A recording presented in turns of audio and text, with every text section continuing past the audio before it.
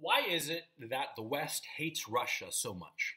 I mean, it really does. I mean, quite apart from the Russophobia and the collective persecution of Russian nationals in the West, you have to ask yourself, why is it that Russia causes such hysteria in the West and such hatred, such obvious, visceral hatred?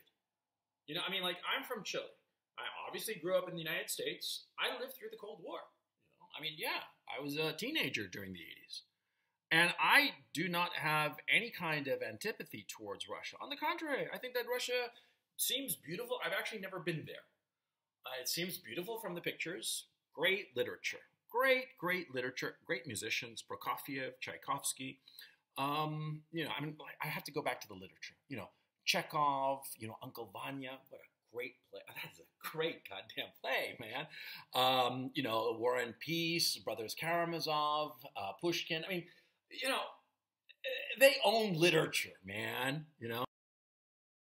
And so we know for a fact that a lot of the people in power in the West hate Russia because of pogroms and persecutions that happened 117 years ago and earlier. So there's that segment.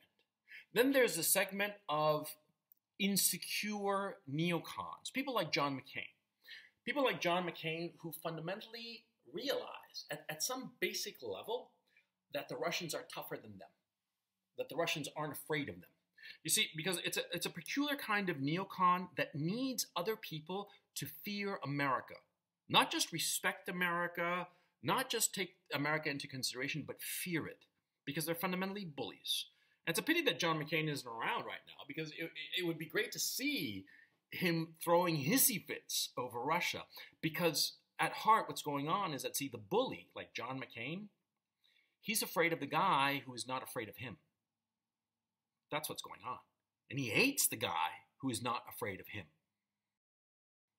And so John McCain, who is no longer with us, he's burning in hell, as soon enough Dick Cheney will, And so anyway, John McCain, who is burning in hell, and his inheritors, his heirs here in the neocon movement in the United States, they hate Russia because Russia is not afraid of them.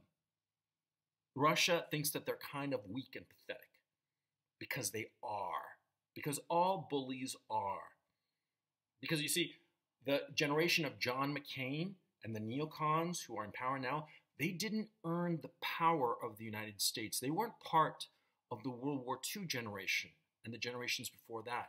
They inherited this American power, this enormous American power that they did nothing to contribute to, but which fell into their lap. And so that's why they are bullies. That's why they are insecure. And they hate the Russians because the Russians don't fear them. And that's the second group. My friend Andrei Martyanov believes that part of it has to do with a hatred of Russian Christianity and the fact that Russia is such a Christian nation. Perhaps that's true, but that's only a component part. I think that there's another big part, which is that the Russians, though they are very liberal in many regards, they fundamentally look at American liberalism, or what liberalism has degenerated into in the United States and Europe, with its elevation of pederasts and its adoration of catamites and its decadence and degeneracy. The Russians view all of that and don't want any part of it. And it could be an issue of religion, but I do believe it's just a basic commonsensical notion. A common sense that in Russia is born out of the fact that Russia has had very severe ups and downs. The 90s in particular were a very, very bad time for Russia. And when you go through a really bad time, economically speaking, you're much more realistic, much more commonsensical, much less willing to tolerate craziness, degeneracy, insanity, decadence, like what's going on in the United States. And the Russians don't really put up with that crap because they know it's garbage, it's crap, and they want no part of it. And so there's that going on too. And when you start looking at the different groups in the United States, these different strands that have all united in their hatred for Russia, and they're all unified, going in one direction against Russia, it's because all of them are expressing a reaction to Russia's reaction. Russia wants no part of them. And that drives them a little bit nuts because ultimately it's a mirror. The Russians are holding up a mirror and saying, I want no part of what you are. Look at what you are. I want no part of it.